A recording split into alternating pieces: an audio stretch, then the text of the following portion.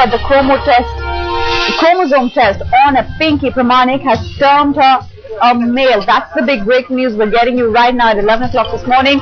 Sources, in fact, are telling headlines today that the chromosome test was done at the CFSL laboratories in Hyderabad. What we're also picking up from our sources is that Pinki has tested for the XY male chromosome. What we're also getting to hear is that the report has been sent to the SSM hospital in Kolkata. Remember, the first test had been conducted there, but they couldn't have been carried out as far as the chromosomal test, the final test in this entire matter is concerned. The report was to be handed over to the Barasat Port authorities. In fact, Pinki currently is incarcerated in the Dum Dum jail. Let's get in more from our Kolkata Bureau Chief Avijit Nandi Majumdar, who's joining us with more details on this. Avijit, this is a final nail in the coffin. Whatever this report says, obviously is something that the courts are going to go by.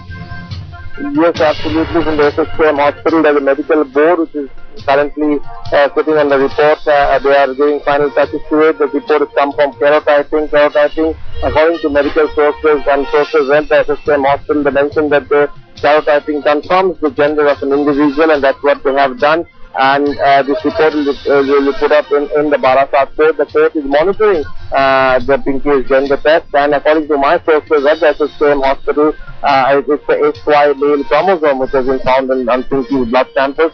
But these will be put forward to the court, and court will take the report today, and Pinki will be put up on Thursday. Pinki will be put up in the court on Thursday, and it's expected that on Thursday the entire issue will come to light officially. But we also hope to get something out of the court today. But as far as we are concerned, our sources indicate that the initial report has XY chromosomes on Pinki's blood samples.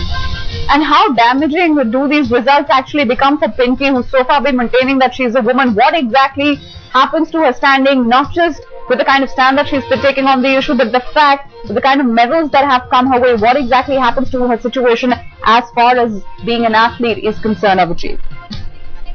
See, this is again a little bit of a dispute and a debate on the issue, in the sense that the medical fraternity, when I spoke to the senior doctors at the same hospital, the premier hospital, the state government hospital in Kolkata, and they mentioned that it could well be that she was born a female and she had some chromosomal changes, hormonal changes in between. This could well be that, and there are certain medical issues which needs to be sorted out. They can undergo some kind of changes as she grew up. There is no issue. I mean, it's very difficult to say how Pinki as a male took part in a Asian Games where it is as a female.